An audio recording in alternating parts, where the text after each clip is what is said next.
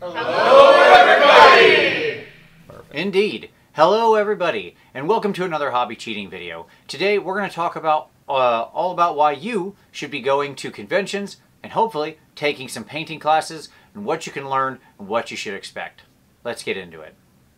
The strict technomancer that is Vincey V. Let us get to the technique and learn it, Vincey V. So I recently got back from TMX. That's the Tabletop Minions Expo. Happens in Oshkosh, Wisconsin every year. It's Uncle Adam's convention.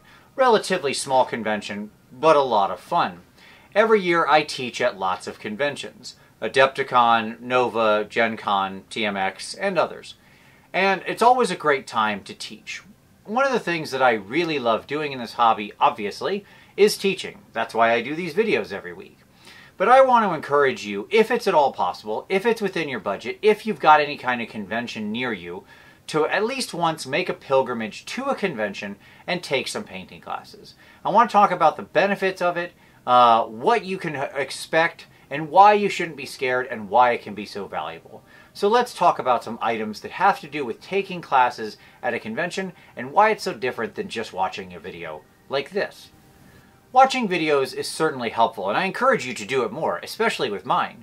But in the end, that actual instruction that you get from being in the room with someone and watching them do something and having them be able to then give you direct and immediate feedback is hard to actually replace. It's so valuable, and it's the #1 reason why, if you can, you should check out a painting convention and take some classes. It's going to give you a chance to actually meet, talk, and work directly with the instructor. So you're going to have a chance to actually take the individual skills you want to focus on and level them up directly. And most of the time at most conventions, you'll see a wide array of different classes on offer.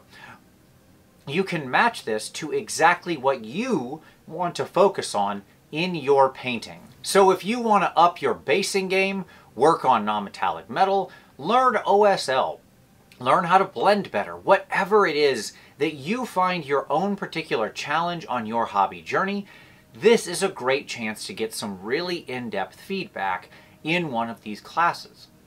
And usually you can prepare your own little learning track at the convention to focus in on those items that you want to get the most feedback from. Now, I think a lot of people are often scared to take classes. They're afraid they don't have enough skill to do it, or they don't know what to expect, so I want to go ahead and address some of that.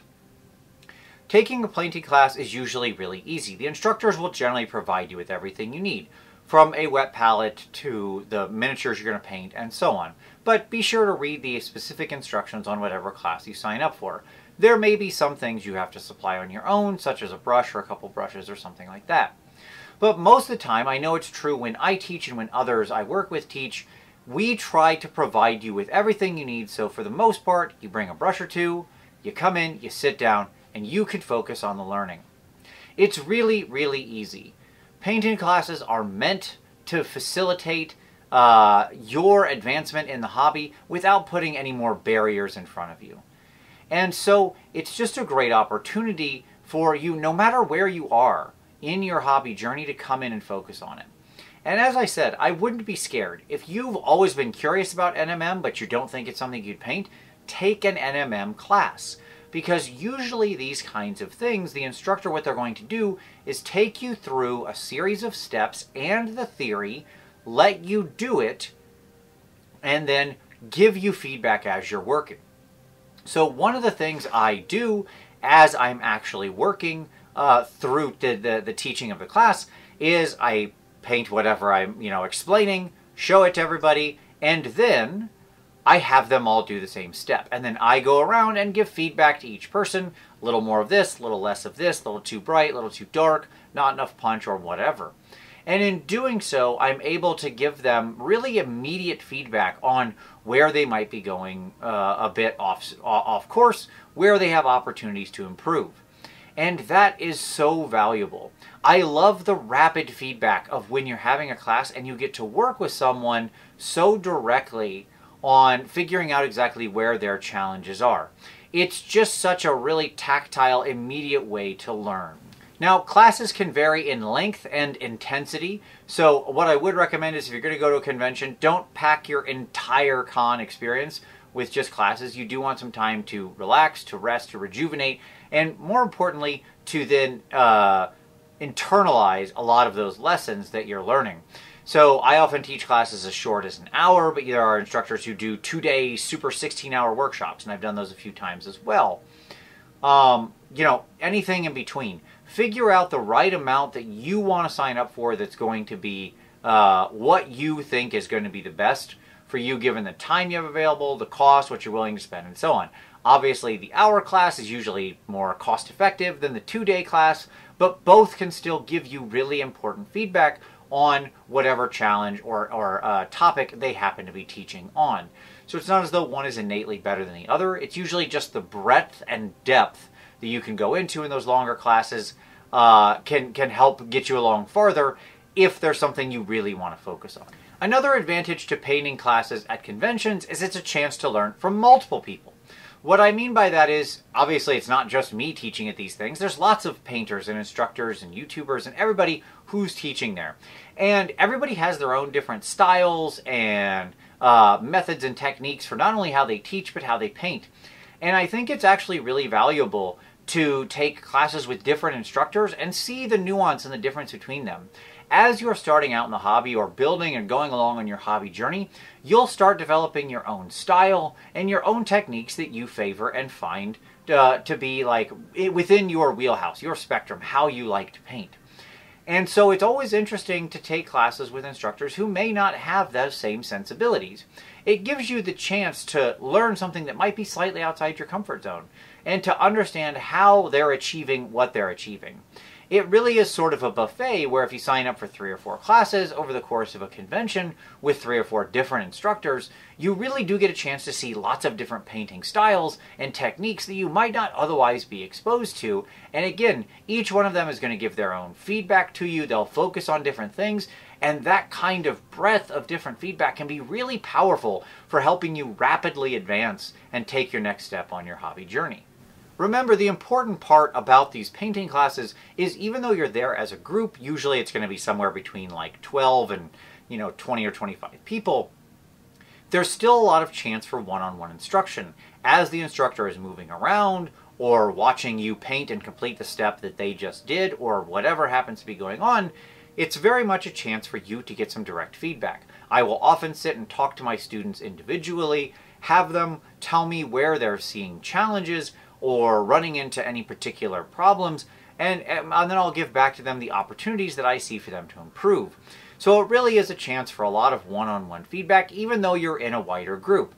But more importantly, because you're in a group, you can then learn from others. You can talk to other people in the class and share your own experiences. What are you succeeding that they might be challenged on, and vice versa. So you get really the best of both worlds, being in a group learning setting where you can share the experiences, the knowledge, and the advancement together, but also getting some of that crucial one-on-one time for you to receive specific feedback about what you've been working on. So there you go. All in all, like I said, I know painting classes are one of those things that not everybody can do. We don't all live near a convention. We don't all have the disposable income to go do this. So if it's not something that's in the cards for you, I understand. In that case, something like a Patreon with a review and feedback or one-on-one may be your best option because you can do that from anywhere you've got the internet. But I would encourage you, if you've got the chance, if any sort of convention that teaches painting classes is near you, and there's a heck of a lot of them around in both the US and other places in the world, if you get a chance to take a painting class from an instructor, I really couldn't recommend it enough. I myself have personally tried to take a class from every artist I admire, and I still do it to this day. When I go to conventions, I still often take a class from someone, even if I think I understand the thing, or I don't particularly have any interest, like, even if I'm confident in my skills with doing that thing, I still take the class. Because it's always amazing to learn from other people, to understand how they think, to see the styles and the way they paint. And I love watching other teachers teach. So I really would recommend it. And if you're going to be at Gen Con or Nova or AdeptCon, or maybe come visit us at TMX or something like that next year, hey, I'd love to have you in one of my classes, and I hope to see you there. It really is a great chance to learn specifically from the people who you watch these videos from or who you admire their painting, and to understand how their brain works and how they achieve what they're painting every day. If you liked this one, give it a like. I know this one was a little bit different, but I really wanted to talk about this and encourage you to go do it. Don't be afraid, it's a lot of fun. Subscribe if you haven't already subscribed. We have new hobby cheating videos here every Saturday. We'll be back with some fun techniques next week. If you've got any questions, drop those down in the comments below. I always answer every question asked. If you want to support the channel, lots of ways you can do so. Of course, down below, there's all of the games that I produce with Uncle Adam for Snarling Badger. Check all those out if you're looking for a fun new skirmish game. There's a merch store down there. There's affiliate links. So if you're looking to pick up some new hobby supplies, not only does it not cost you anything extra, it often saves you money and gives the channel a nice kickback.